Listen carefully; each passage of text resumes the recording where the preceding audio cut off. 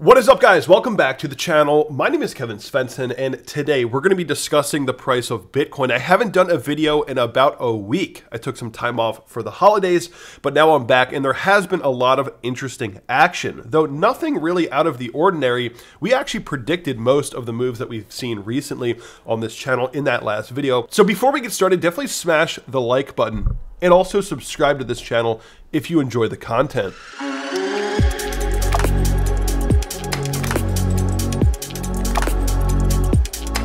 So looking at Bitcoin on the daily chart, we can see that we just recently got a nice bounce off of this upward sloping trend line.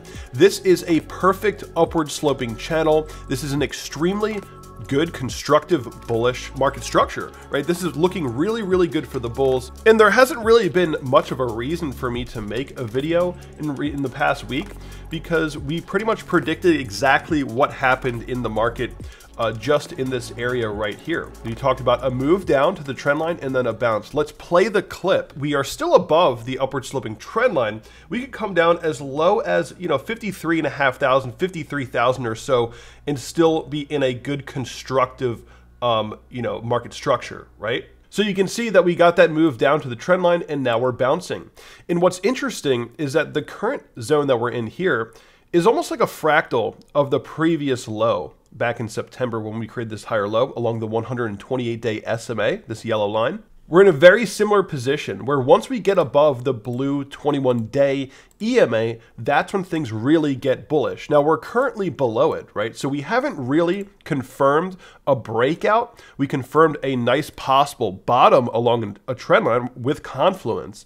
So I'm very confident to say that this is the bottom, right? That we have hit the bottom of this run and we're likely going to get some major moves to the upside in the following few weeks. And the way that we can confirm that we're going to see some major moves up is a move above that blue 21-day EMA. And that could happen possibly in the next day or two. If we get a breakout above the 21-day EMA, I'm expecting actually a move to new all-time highs for Bitcoin. And this could mean that we see a we look to punch up, consolidate, and then break out to new all-time highs before the end of the year.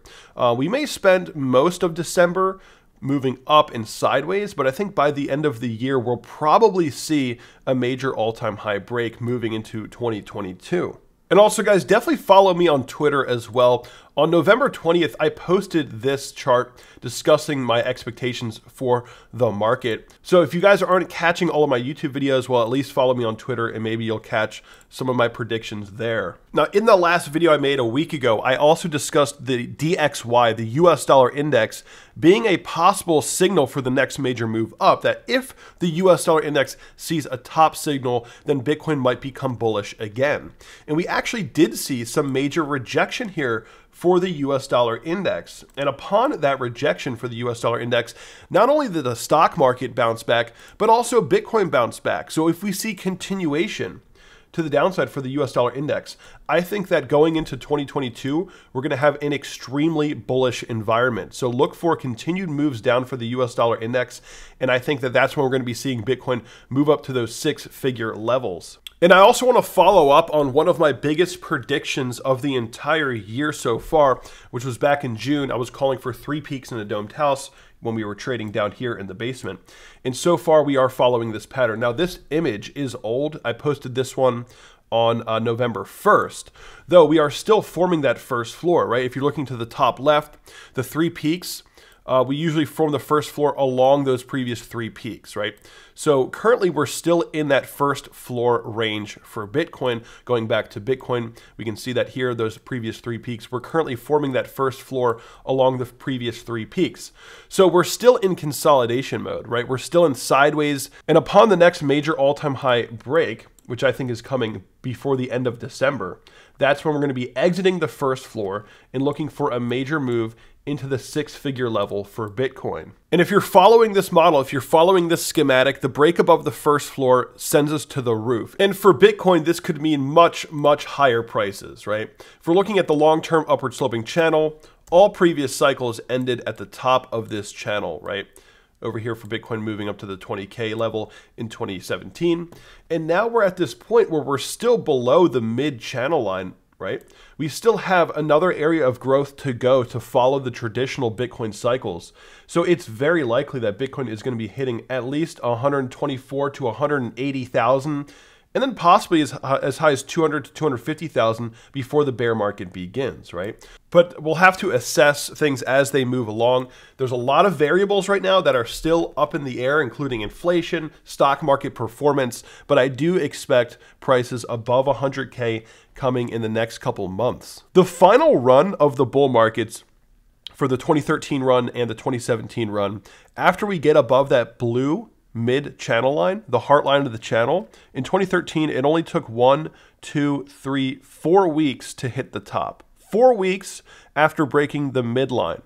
In 2017, it took 1, 2, 3, 4, 5, 6, 7, 8, 9, 10, 11, 12 weeks about.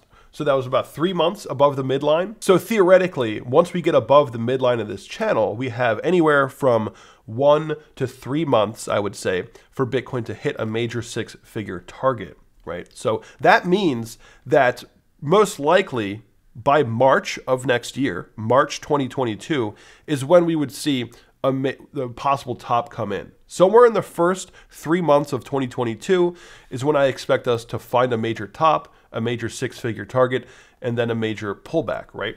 So keep all that in mind. Now, before we end this video, I also want to mention that one of my favorite altcoins, KuCoin token, looks like it's about to break out into another all-time high.